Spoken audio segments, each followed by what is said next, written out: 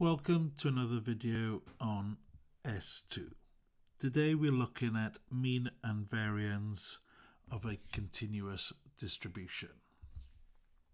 So what I'll do is I'll just put down the formulas that you would be using, and it's quite straightforward. So obviously E of x, or mu, for the mean, and all we need to do is integrate between our limits, and it's just x multiplied by our function, and that would be how we find the mean. And it's very similar to stuff that we've looked at before. And then variance is, again, it's a similar one, something that's probably going to look quite familiar, and it's x squared times our function. And then not forgetting to subtract our mean squared. Okay, that's obviously quite standard, something you should be quite familiar with now. Now there is one additional bit to kind of take note of, and that is, I'm going to do this bit in black, but if I had e of a function, say g of x, then what I would get is that g of x multiplied by f of x. And what that really leads on to is if I wanted to find e of x squared, because what that then gives me is that x squared times my function. Okay, and that's effectively just this part of the variance.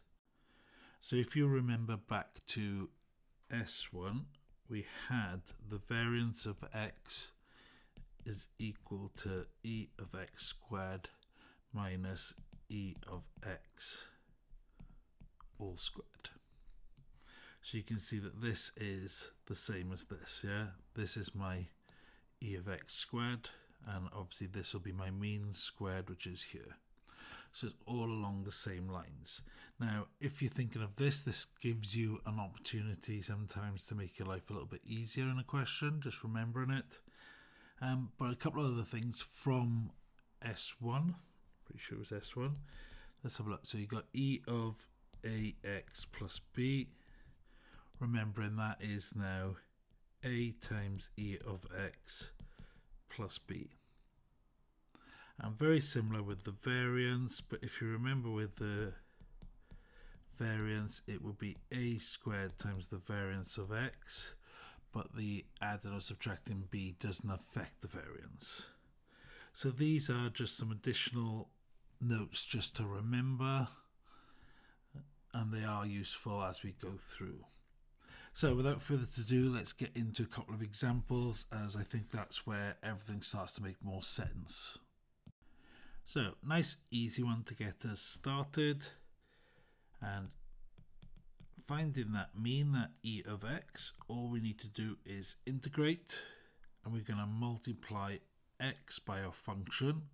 So quarter x multiplied by x becomes a quarter x squared. And then our limits are 2 and 1. Okay. Now, integrating, I often do take this quarter outside, but you can leave it inside or outside. I'll leave it inside for this one. So let's integrate that. So quarter x squared, so that's going to become x to the power 3 divided by 3. So my quarter is going to become a 12th, and that's between 2 and 1. And then, of course, just substituting in our 2 and 1 is going to give us 8 over 12 minus 1 over 12, which ends up with 7 over 12. And that is our expected value of x, or our mean. Now, with the variance, of course, we need to multiply by x squared. So my 1/4 x becomes 1/4 x cubed between 2 and 1. And once I've integrated that, I need to subtract my mean squared, which I've already worked out as 7/12. So we'll do the integration first. So add 1 to my power, divide by that power. So it's going to be 1/16 x to the power 4. And then I'm going to be minusing 7/12 squared. So substituting in 2, it's going to give me 2 to the power 4 is 16. So we've got 16/16, which is obviously 1, minus 1/16. That's from my integration part. And then, of course, we minus in 49/144. And that gives me 43/72. And I can leave it as a fraction. Now moving on to part C. So we have e of 2x minus 1. So that means 2 times e of x minus 1. So it's 2 times 7/12. Take away 1, or we've got 14/12 minus 1, which is going to be 2/12, or 1/6. And then part D, we've got the same thing for variance.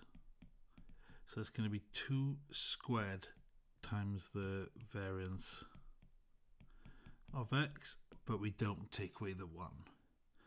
So we got 4 times 43/72, and that leaves us 43/18. Of course, we could round this off. Often it will ask for an exact value, so we'd leave it as a fraction. If it didn't ask for an exact value, it might ask for, I don't know, usually 3 significant figures. So, you know, in that case, then in this kind of case, if I was looking for 3 significant figures, we would be looking at 2.39 to 3 significant figures. So all depends on how the question wants you to leave your answer. If it doesn't say anything, feel free to either leave it as a fraction or leave it as 3 significant figures. Now here we have a similar problem, find e of x, but often in this type of one we'll be given another part, which is like, say, sketch the PDF. I haven't written it down here, but I am going to do it. And the reason it will sometimes say sketch the PDF is that if you notice, this is a quadratic, isn't it? A negative one. And if I look at this quadratic, I can see that this is going to be between -1 and 2. And it's obviously symmetrical between those two values. What that means is that if I look at where that peak would be, it should be at 0.5. Okay, it's 1.5 this way and 1.5 this way. So from symmetry, I can say that e of x equals 0.5. Now I'm going to do it the standard way using our integration. So we're going to integrate. I'm going to put the 2/9 outside this time. And we're going to have 2x plus x squared minus x cubed when we multiply them all by x, and then it's between 2 and -1. So this will give me, again, my 2/9 outside, so I've got 2x squared over 2 plus x cubed over 3 minus x to the power 4 over 4. That'll cancel, and then we're substituting in 2 and 1. So 2/9, and then we have 8/3 minus 5/12. And when I work this out, I get a half. Exactly the same answer as here. So that you can see that sometimes you can save yourself a little bit of time.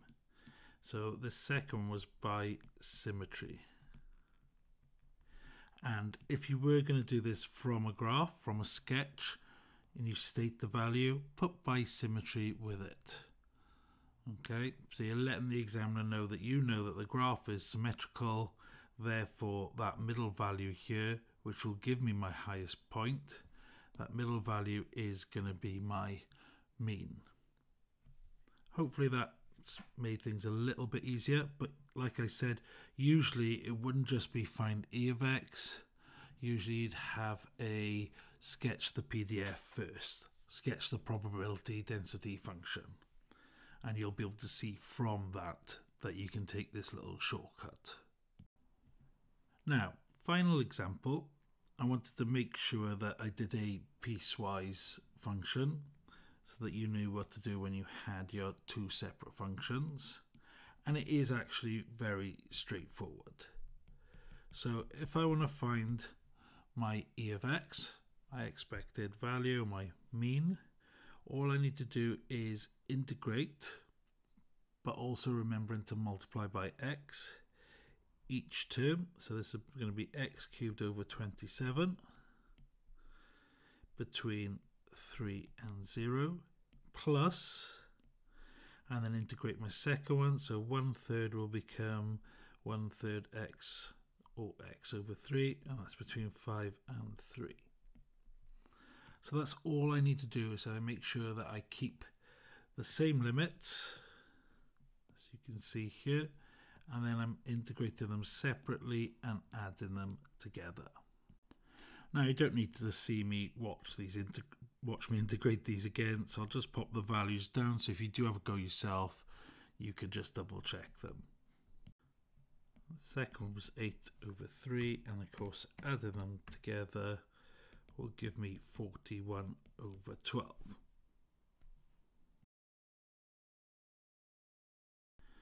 And finding the variance will be very much the same. So I'm going to integrate between the same limits, but obviously I'm multiplying by x squared. So this is going to be x to the power 4 over 27. I'm going to add my second one, and this is going to be x squared over 3. And then I mustn't forget to subtract my mean squared. So in this case, that's the 41 over 12 squared.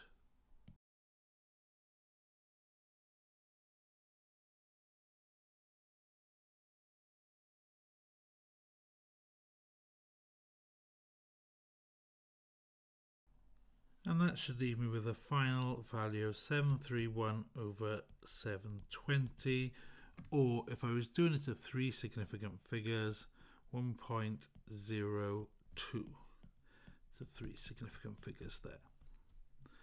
So hopefully, obviously I've skipped a few steps there because I don't think you need to see me integrate again.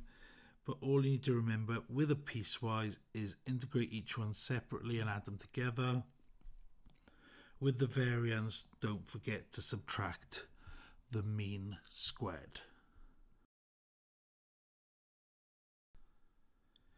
Now I've left 6 questions for you to have a go at, and as always, I'll go through the answers at the end of the video. If you're new to my channel, please consider hitting that subscribe button. It really helps me out and hopefully means that at least if you're looking for similar videos in the future, it should be easy for you to find your way back here. Anyway, I'll let you get on with the questions.